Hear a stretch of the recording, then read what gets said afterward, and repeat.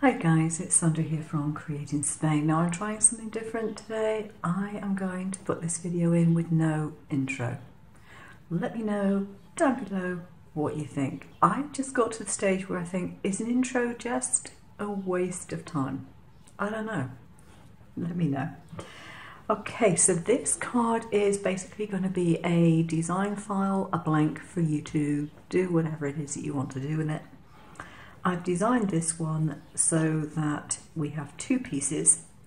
I've also designed it so that it's in one piece. If you've got a cutting machine which is able to cut it in one piece, no problem. First thing I need to do is to line these up like so. And I just need to put a little mark just there and just there to make sure that when I put these together, I get them correctly positioned. It isn't difficult in the slightest, but you don't want to do that. I know that's exaggerated, but it's not going to be very good if you do. So you just want to be able to line those up. So I've got some glue in here. I'm doing this bit first because eventually it's going to be folded and you want it to be nice and strong by the time it's folded. So get this piece done out of the way. So that can go to one side while we start on the rest of the card. Now I've got a mock-up here and this is what it's going to end up being like. So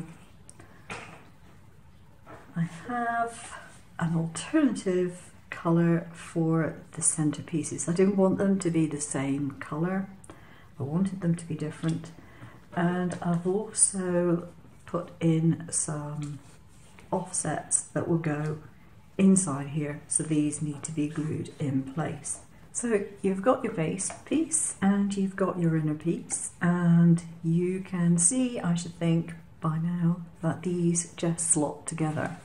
So what's going to happen is that this one is going to be concertinaed like that, and this one is going to be concertinaed like that, with this piece going through from the back to the front.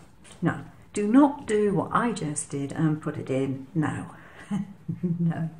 Finish doing any decoration that you want to do for this bit before adding that bit. That really does include things like any sentiments that you want to add, because it's just going to be that much harder to do it when the card is dimensional and not flat. I'm just going to show you what it looks like with these decor pieces on.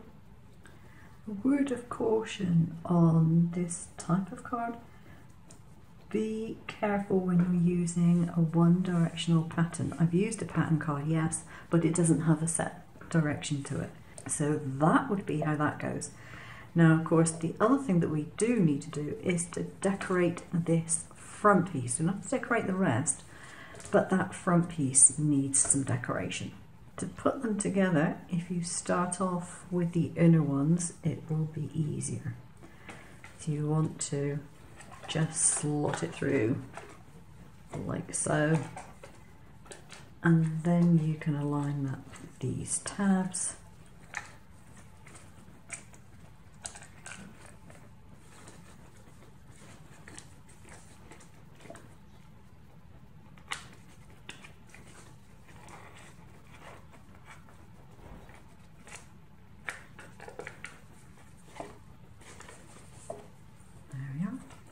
And then you can go to the edges and do the edge ones, and that side there.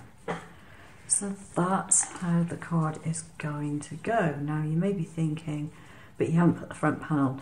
I know I haven't, but because it folds flat, that front panel can be put on afterwards. So I finished this card off by just adding some print and cuts to it. So that is a really simple thing to do.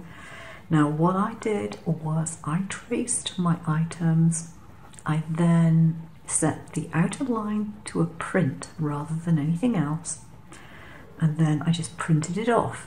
Now doing that, I can just send it to the scan and cut, and it'll cut those outer lines, which it did.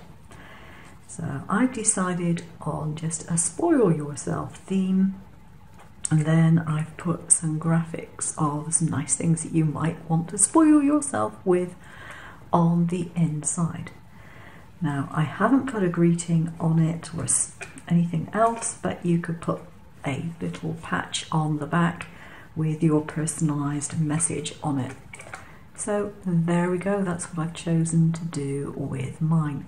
The images on here came from Pixabay. So if you look up things like ice cream sundaes and shoes and cocktails, you'll find these things, and that was under cakes, I believe. So there's all sorts of images that you can use, and most of them are PNGs, which means they have a transparent background anyway, and they're usually very easy to trace, which is a great thing in my view. They're also completely free, and you can use most of them for any purpose you like. So that's the finished card. I hope you like it, and I hope that you take the time to make one yourself, because it is really easy to do. That's it for today. Thanks for watching. Don't forget to like, subscribe if you haven't, and leave your comments down below.